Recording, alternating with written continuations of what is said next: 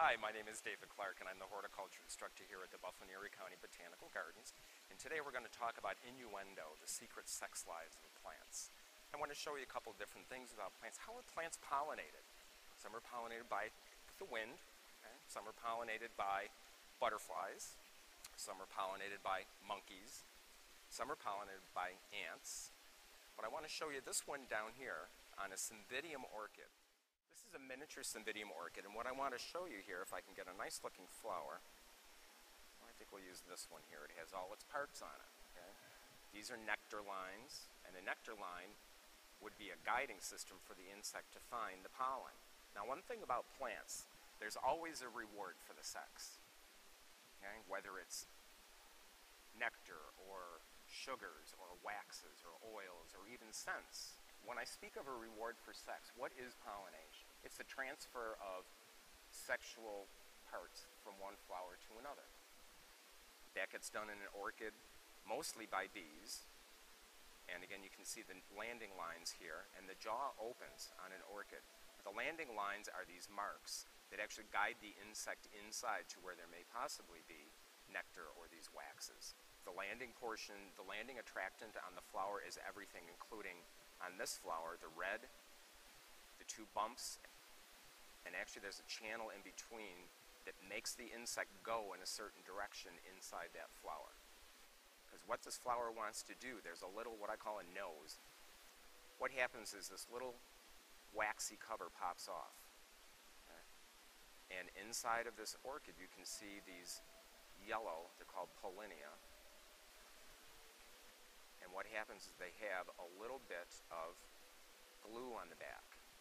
So when the insect crawls in to get a snack from that flower, as it backs out, this gets glued to its backside. Backs those little attachments. It's almost like a Post-it note. And it goes right to the back of the moth or the bee. So then what happens at this point is this is the bee, okay? It would then travel to another one of the orchid flowers, could be on the same plant. It's going to do the same thing all over again. And as it goes in, the little sticky tab comes off and gets redeposited on the new inside of this new orchid, and pollination occurs just by an insect. So we're going to take a look at another way that flowers use insects for pollination. This here is a little snapdragon. Many of you grow this in your yard. It's called a snapdragon because the jaws snap open and close.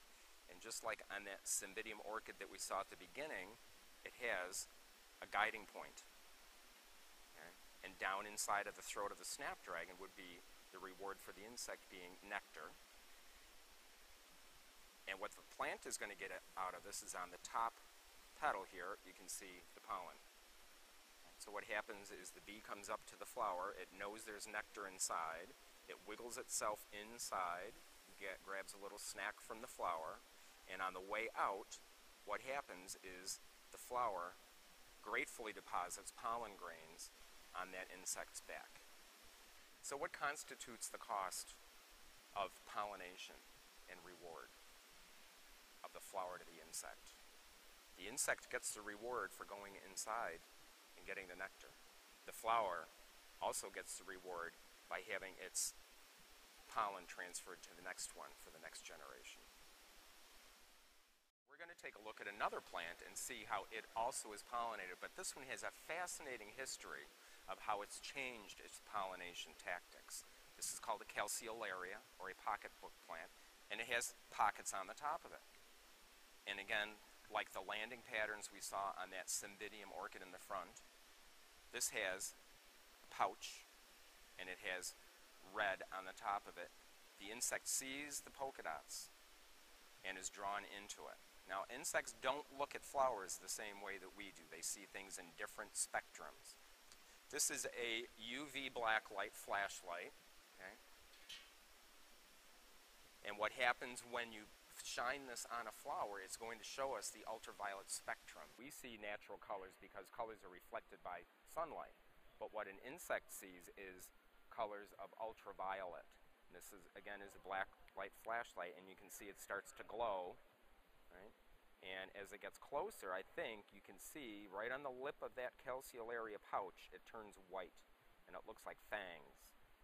Those are the guide marks on this flower and this plant that can only be seen under ultraviolet light.